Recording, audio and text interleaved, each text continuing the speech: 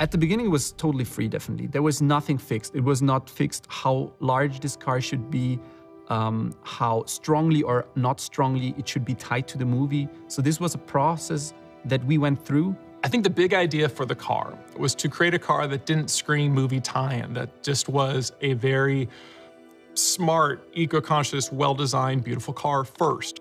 And that was just an exciting car. And then once you delved into the car and understood more about the design and more about the functionality and more about how it was made, then you would begin to see the influence of the AVTR franchise and the very eco-conscious, environmentally friendly issues that we try and evoke. What I found most inspiring about working with the Mercedes design team is they were not inhibited.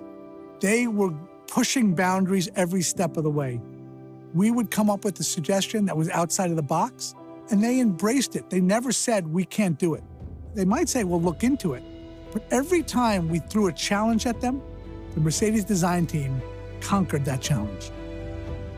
It was a co-creation from the very beginning. Both teams had the same spirit to create something inspired by movie, but also inspired by our sensual purity design philosophy, which would stun the world and which would just give us a new vision of a human-merged, human-centered, bionic, and very sensual object that we wanted to create together. Yeah, we've been talking to them for several years, and it's just about the hardest thing to crack is sort of what is it? Once we kind of figured out conceptually that we weren't trying to design a car for the film, but design just truly a concept car, it all kind of started to fall into place a lot easier. And then Ben and I were fortunate enough to go to Stuttgart and actually go to their design mecca and work with their, their top design people, which was just an absolutely fantastic experience.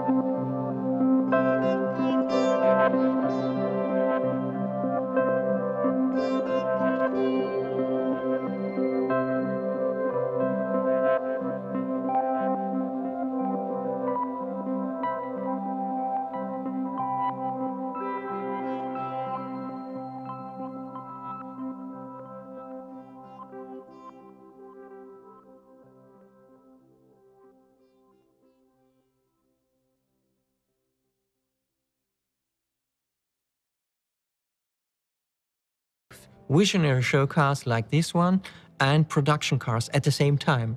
And therefore, of course, all the ideas influence each other. And here I think the basic idea is the idea of creating an interaction that is very simplified, very intuitive, and very natural. So what we created is also the pleasure of driving, what we want to push to the maximum. And through the seat and the center console, getting the connection, a strong connection between the human and the car. So we had, first of all, on the seats, you have some exciter who giving you feedback. You have a new way of driving device, giving a direct contact to the wheels and direct contact to the nature. We try to reduce the visual complexity and enhance the experience by using different senses within the car. When you approach the car, it already starts to come to life. It already reacts to you coming nearby through lights and physical movements on the outside. And then when I enter the vehicle and I sit down, I put my hand down on this central element and the car starts to come to life. I can actually feel my heartbeat being replicated by the vehicle itself and then creates a kind of connection which is unknown. We can actually feel this almost physical, biological connection happening there. In Avatar 1, Jake Sully uses technology to have a link experience, which ultimately gives him an experience of a tribal and a natural perception of reality that is beautiful and goes way beyond the way he looked at everything before. And he also, has a direct bond with the creature that he learns to ride, and he really becomes connected to the world. But there's a technological aspect to allowing him to do that. So in my mind, it's kind of what the car does, right? It's a technologically mediated way to feel connected to something that is different from the normal spirit of a car. One of our goals for the show car was to extend the user's senses, and we wanted to create multiple highlights in the car, and one of them was a massive, enormous digital surface that is stretching through the interior. And we provided the user with this because we wanted to enhance his vision, enhance his senses, and that he can dive in a kind of virtual experience space inside the car. It was a really magic moment to see when the user interface is popping up on the hand and the user interacts completely freely with it.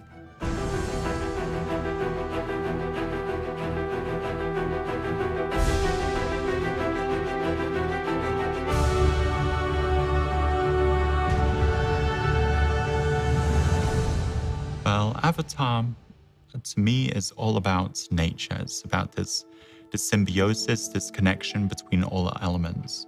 And this was strongly related to one picture on the movie. You have this loop between the head of the character, the hair, and into the animals. And if you look at the side view on the car, you can see exactly this loop. In the movie, we found a lot of new shapes, forms, and surfaces which inspired us a lot in our work. And for example, you can see that in the three-dimensional concave and convex shape, for example, of the driver's seat, which was inspired by a leaf. One of the other obvious things that I thought worked really well was the influence of the wood sprites, which are the seeds of the seeds of the spirit tree, in the wheels, and you can very much see that shape. But it's not contrived though; it feels very natural and it's beautiful. On the whole light scenario, you will find a lot of colors from the Avatar world.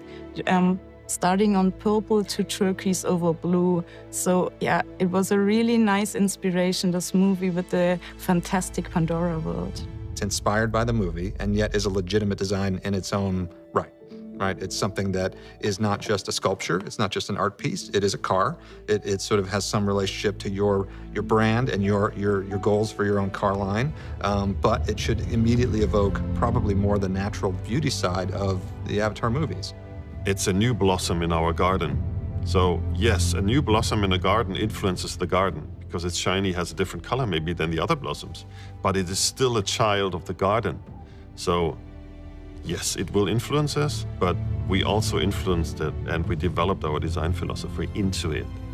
Well, I think this show car is very epic. It's very different to pretty much every other show car we have done so far. Because it's very far out there and obviously it's inspired by a science fiction movie. So I think it gives you a future vision in all dimensions.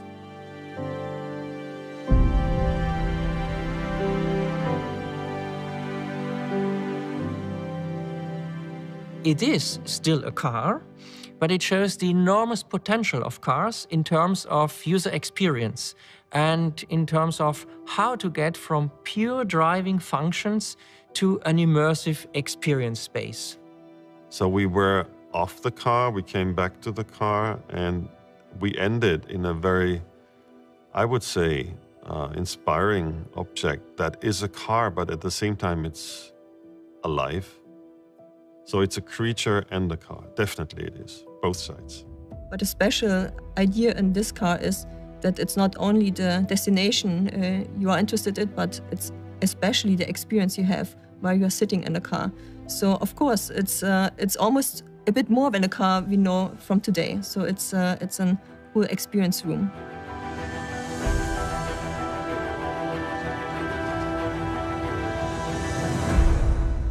Most shocking and most fantasy creating will be the flaps on the back of the car, moving even independently from each other if we want to. The car comes alive thing for sure will be the most stunning and surprising part. My personal favorite is the merge on, the central device that really shows that basic idea of that human-machine merge. Definitely the wheels, because they're highly inspired by the movie, by the wood sprites basically, which reflect in the whole exterior also. My personal favorite is really that the interface comes closer to the human and that you can interact with the interface very close to your body, and that you get different ideas around your surrounding. The idea was really to create a membrane between yourself inside the car and the outside car, and get an idea of the beauty of the nature which is surrounding you, using the car as a tool.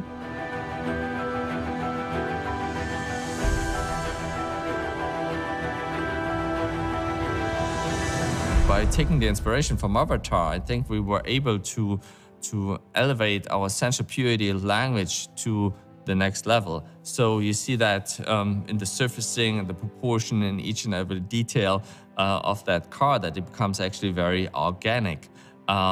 So in that way, I think we elevated our language to a more futuristic approach. Free show cars like that is a great inspiration for us, and it helps us to do better production cars. It's not that far future of a car. It's not some impossible fantasy car. It's really, you know, distilling down the best ideas about sustainability and connectivity to nature and connectivity to each other, and putting those forth into an already existing car line with the EQ line. And so it's very forward-thinking, but very attainable and realistic car. I see a similarity between Mercedes-Benz design team and what we do here on the AVTR sequels. We are continually looking to push the boundaries of what is possible. We don't want to rest on the laurels of our past. And that's what we found in the Mercedes design team. They were out there ahead of the wave, ahead of the curve, looking down the future, and in a sustainable way. And therefore, I'm so happy about that car, because it really shows the absolute elevation of sensual purity design. I would say if we are currently at 3.0, like an operating system, this car is probably 6.0. Yeah? So it basically makes 3 jumps in every extent. And also what it shows is that the future is a holistic approach. It's not only we do an exterior, we do an interior, and then we put an HMI system into it. No, all designers of all different kinds are working together, almost like in the Renaissance, and create something, very complicated, and then they simplify it again into one beautiful final object like this.